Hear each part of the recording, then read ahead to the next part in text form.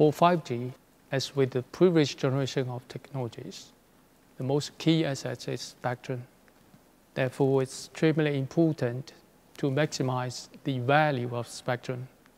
In the following time, we're going to address two aspects of doing it.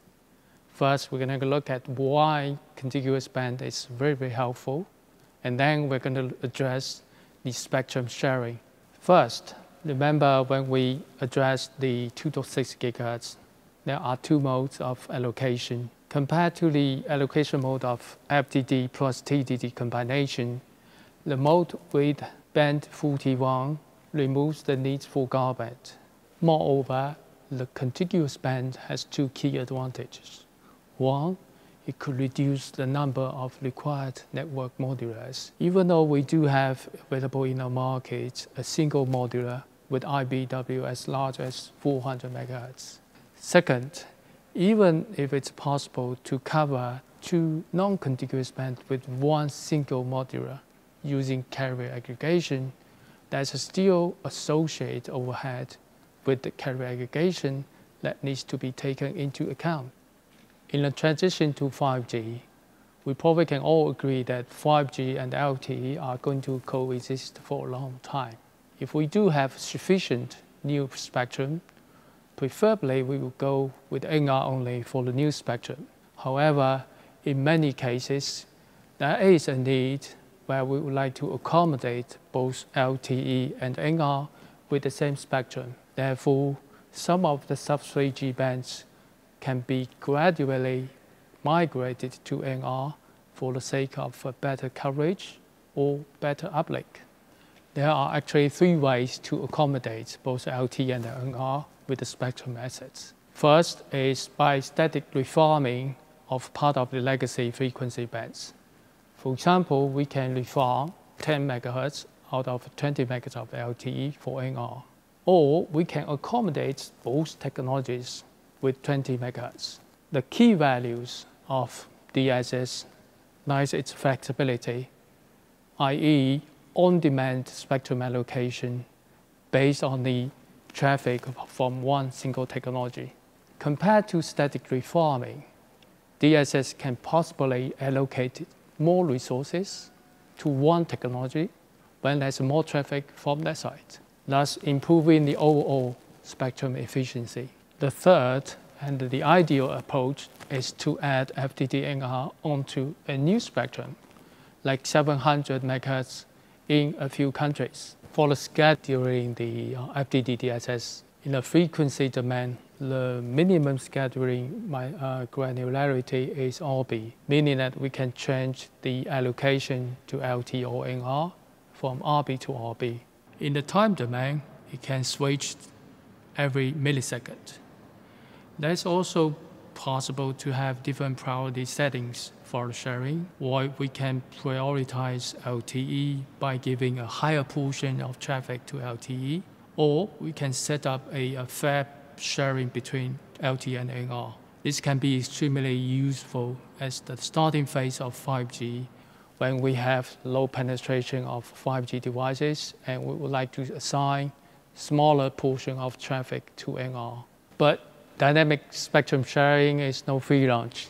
Since we are accommodating both LTE and NR with the same spectrum, the reference signals of LTE, such as CRS, are sent no matter what. Here comes the LTE CRS rate matching, which means the GNOB would have to punch out the resource elements corresponding to the LTE CRS and do not fill the data.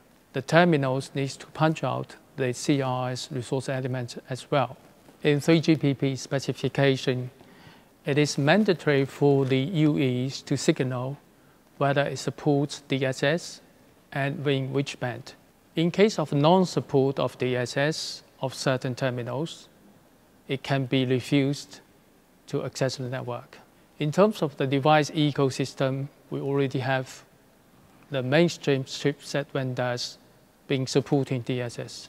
Now, regarding the overhead for the CRS, it is always there, no matter whether there's a LT traffic being sent. The LT overhead for NR is even higher if we have a 4-port compared to 2-port. The overhead can represent up to 30% of capacity for the NR without one single LTE bit being sent. We do have some approaches to alleviate the problem, for example, by using MBSFN subframe. But it also comes at some sacrifice of the performance of LTE legacy terminals before TM9. For the next step, we are planning to continue to improve our DSS with the hybrid DSS. By hybrid DSS, we mean we can have a NR with larger bandwidth than LTE. For example, 25 MHz for NR and 20 for LTE. Thus, we can have a exclusive NR portion where we put in all the NR signaling to avoid the conflict with LTE signaling. Meanwhile, in a shared portion, since we don't have NR signaling, that gives higher capacity for the LTE. The value of hybrid DSS are multiple facets.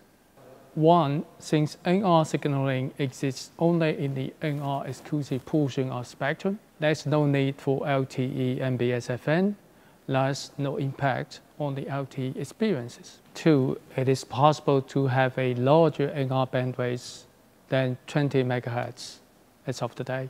Three, better compatibility with 5G devices. 5G devices which does not support DSS can still access the exclusive portion of NR. Four, short latency services are for the NR exclusive portion. Since there's no need to wait for its share of RB, it reduces the latency. For TDD DSS, it is managed rather differently. Every sometime, the uplink, downlink, PRB usage, or the number of users is being uploaded. And every some minutes, that decision needs to be made whether to be switching between LTE and NR based on the load stats from different technologies and priority policy. One carrier can be used by only one technology at one point of time. Regarding how to switch one carrier between LTE and NR, LTE via the silent mode setting and NR via active BWP configuration. In summary, we have addressed two key subjects in maximizing the spectrum value. One is the importance of having contiguous and a large span of spectrum. It can help lower the cost, improve the capacity, and improve the efficiency. Second, we have addressed the true pros and cons of dynamic spectrum sharing. DSS brings great flexibility on the table. That's why it draws a lot of interest. But it's not silver bullet either. It brings overhead since we are accommodating both technologies with the same spectrum. Therefore, the choice between DSS and static NR reforming needs to be made case by case, network by network. This is all for this section on how to maximize spectrum value. Thank you.